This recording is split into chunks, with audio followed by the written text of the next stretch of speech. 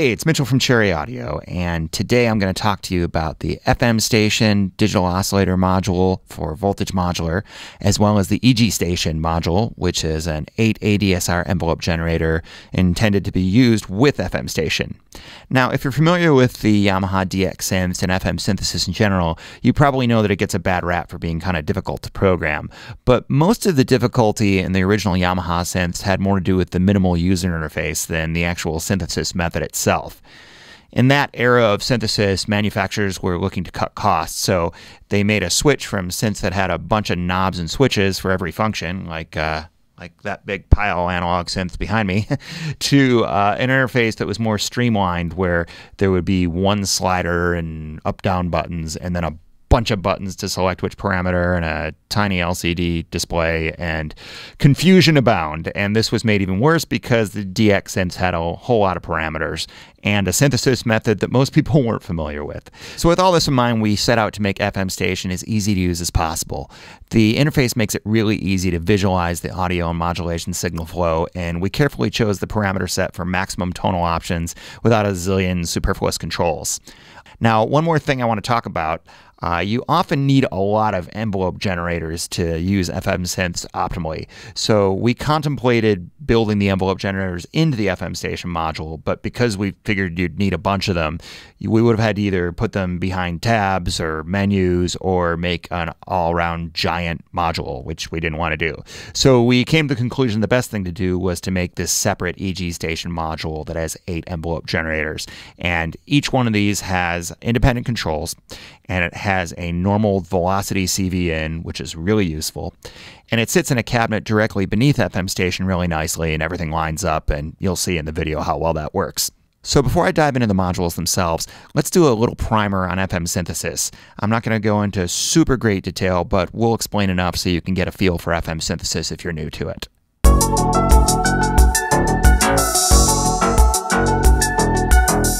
In its most basic form, FM synthesis is pretty much just taking a sine wave oscillator and modulating its pitch with another sine wave oscillator.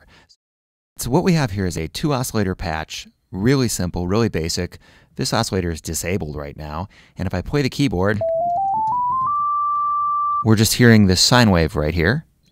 And the sine wave from this oscillator isn't feeding an audio output, it's feeding the frequency modulation input on the first oscillator. So if I have this set to low frequency mode and I turn up the frequency mod input on the second oscillator, we get vibrato. But if I turn up the speed, it no longer sounds like it's a vibrato, it just changes the sound of the other oscillator altogether. And if I change the depth of the modulation, we have the basis of FM synthesis. This would be referred to in FM synthesis terminology as a 2-operator synthesizer. So what does that mean? Well, an operator in FM synthesis refers to an oscillator, because FM synths generally have 4 or 6 or sometimes 8 oscillators that are arranged in different ways. This would be the most basic way of arranging the 2 operators. The carrier, and the carrier is the thing that's making sound, and you'd have the modulator over here, which is modulating the oscillator making sound.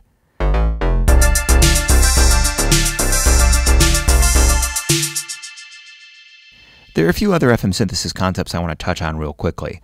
First, I want to talk about linear modulation versus exponential. Now, the function of frequency and how it relates to octaves in Western music is an exponential function. What does that mean? Let's say I play a note and it's 100 hertz. It's not really, but it's not important for example. And I play an octave higher. That will be 200 hertz. And if I play an octave higher than that, it's 400 hertz. So this doubling of frequency every time is an exponential function. So in other words, to play octaves, the frequency must double every time. 100 hertz, 200 hertz, 400 hertz, 800 hertz, 1600 hertz, and so forth. So let's take our 100 hertz note and add some vibrato to it. Let's say, for example, I add an octave of vibrato. When the wave swoops down, it goes down to 50 hertz, and it goes up to 200 hertz. So you can see that it's a lot less that it's going down than it's going up, but because of the way pitch and frequency works, it has to only go down 50 hertz to go down an octave, and it goes up 100 hertz to get up an octave. Now, in the case of FM synthesis, that doesn't work very well because once we get up into these audio rates, it doesn't play in tune very well. Instead, we're going to use linear modulation. And linear means that if I have an LFO going up and down in linear mode, it's going to go up and down the exact same amount of hertz. So if I use the exact same vibrato setting with my LFO, that means the frequency would start at 100 hertz, it would go up to 200 hertz, back down to 100, and all the way down to 0 because it would subtract 100 or add 100 either way. Now this works really badly for vibrato because it means that the pitch of your vibrato is going to be really lopsided because it's going to go down more than it's going to go up. But this linear modulation is exactly what you want if you're doing FM synthesis, where you're using audio range frequencies to modulate an oscillator for tone changes.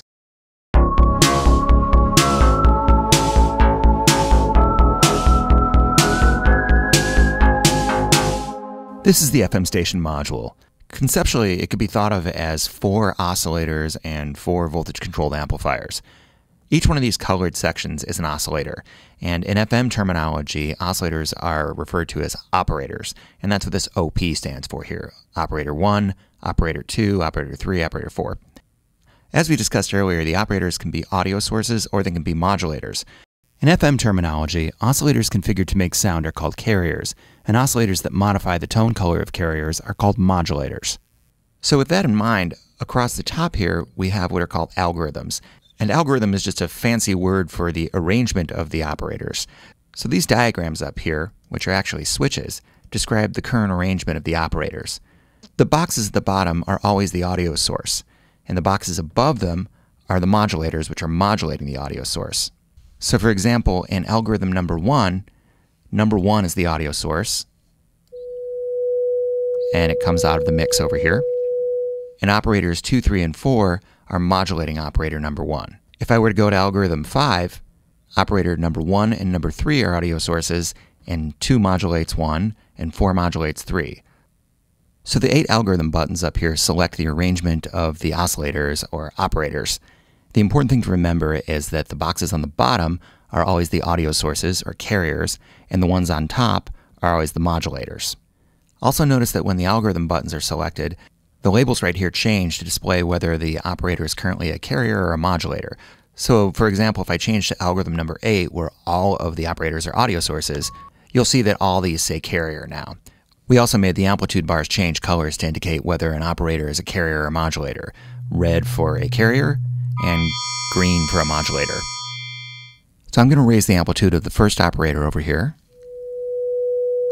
And we can adjust its pitch over here with the ratio bar. And as you can hear, the pitches snap to the even harmonic series.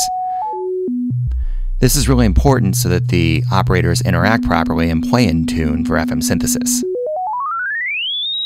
This stepping through the harmonic series is the default behavior of the operators, but this button right here that says ratio, if you click on it, it will go to frequency, and with that toggled, you can freely move through the audio spectrum from 1 to 12,000 hertz.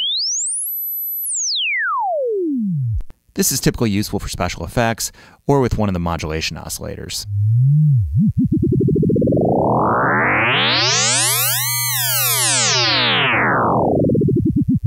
So looking at our algorithm over here, we can see that operator number 2 is not an audio source. And that's because in this algorithm, its output isn't routed to the master mix output. It's routed to operator number 1. So let's bring up operator number 1 again.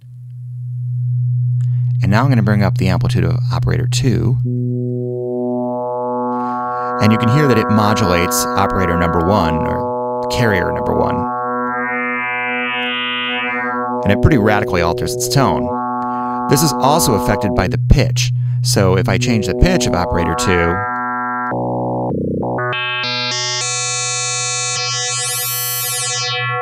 we can get all kinds of tones.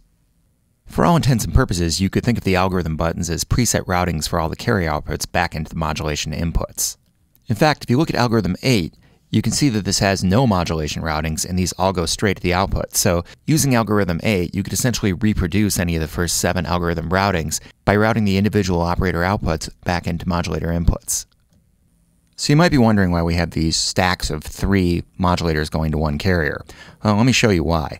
Stacking multiple modulators can give you much more elaborate modulation, which in turn makes for more elaborate tones. I'm going to bring this up. Now operator 3 is going to modulate operator 2. So as you can hear, there are many tone colors to be explored, and in this particular algorithm, I haven't even brought in operator 4, which makes things even more complex. The original DX synthesizer operators were sine wave only, but later models added more waveforms for additional tonal flexibility, and we've incorporated that into FM Station. If you click over here, you can cycle through 8 different waveforms. You'll also notice that up here in the corner, we have a diagram of all the waveforms. These aren't buttons or controls, but they are a nice graphic indicator of all the waveforms, so you don't have to go swooping through all of them to see them.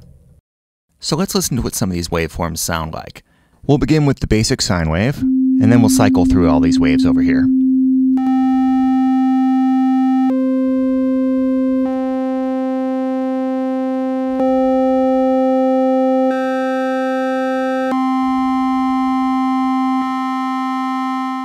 Remember that in addition to being sound sources, the waves can also be used as mod sources. So to demonstrate this, I'm going to have operator 2 modulate operator 1. I'm going to leave operator 1 on a sine wave, but I'm going to cycle through the waves on operator 2. So that's with a sine wave, and now let's start changing waves.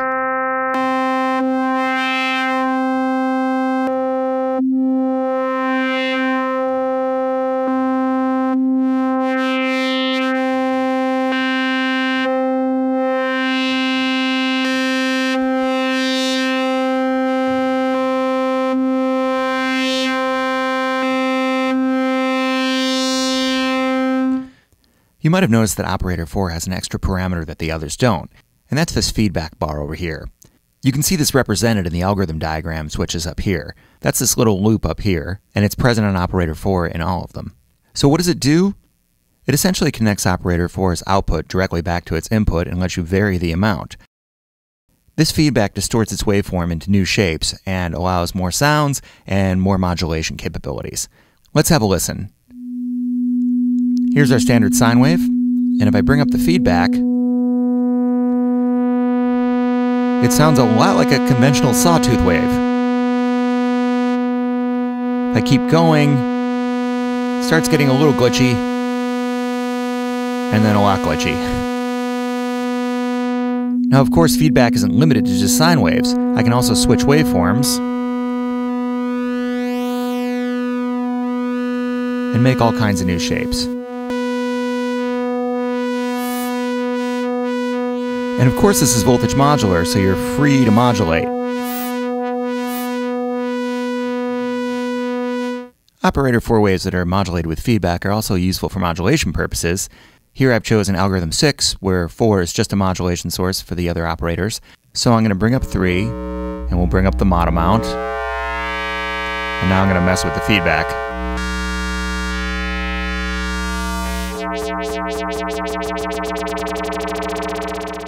Rounding out FM Station's controls are a few more standard pitch controls. We have a range control over here, which globally shifts the entire thing. And this frequency mod CV input here is a standard exponential global CV pitch control. In other words, this is what you'd use for adding vibrato to the entire thing. If I take a mini LFO over here,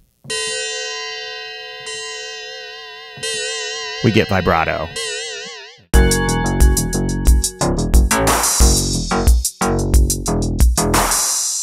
So up to this point, we've been using FM Station by just pulling up the amplitude bars, but obviously you can't really play it this way. So let's hook up a pitch CV, and now let's hook up an envelope generator. I'm going to put a gate to the gate in, and the envelope generator is going to go to operator number 1's amplitude CV in. And I'm going to turn this up all the way. And now when I play a key, we're getting just a solid on-off envelope. And you can see there's this little hollow rectangle here, and this guy indicates incoming CVs. So if I turn down the CV amount, the rectangle gets smaller, or if I set a negative amount, the rectangle goes below the middle line. So now we can play it like a very boring sine wave oscillator, but let's bring in some modulation from operator number 2. And adjust our amplitude. And now we have something that's making some music. Now when I hold down a key, I get a static tone, but it would be nice if that could move over time. So let's create another envelope generator, and let's route its output to operator 2's amplitude CV input. Now I'm going to turn its bass level all the way down, and now its amplitude is being completely controlled by the envelope generator.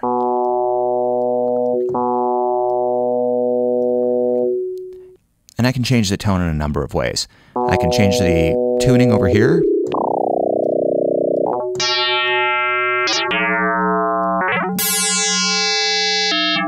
And you can hear that just with this very simple 2-operator setup, I can get a lot of tonalities. I could also modulate the fine tuning.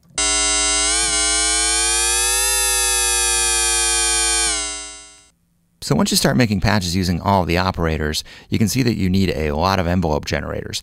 So rather than using a bunch of these single envelope generators, that's where the EG station module comes in.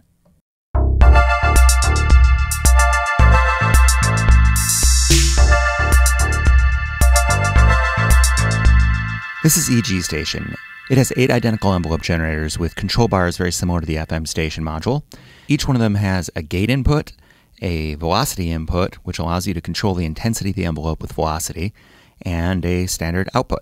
One unique and really handy feature of EG station is that the gate and velocity inputs are normalized. So what that means is you won't have to hook up a cable from gate to gate or velocity to velocity. If I hit a key on the keyboard right now, you can see it registering on the oscilloscope because of that normalized connection. But because these are semi-normal, you can always override the normal I/O panel connections by plugging in a jack from any other source in voltage.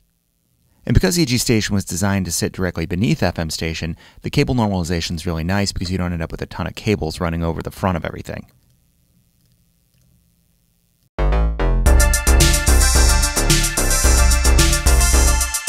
In addition to the standard mono FM station and EG station modules, we have full poly versions as well. And like any other poly module in voltage, these can be up to 16 voices. And if you look closely at them, they're functionally identical. The only difference is there are poly jacks for all the inputs and outputs, with the exception of the global frequency mod CV in.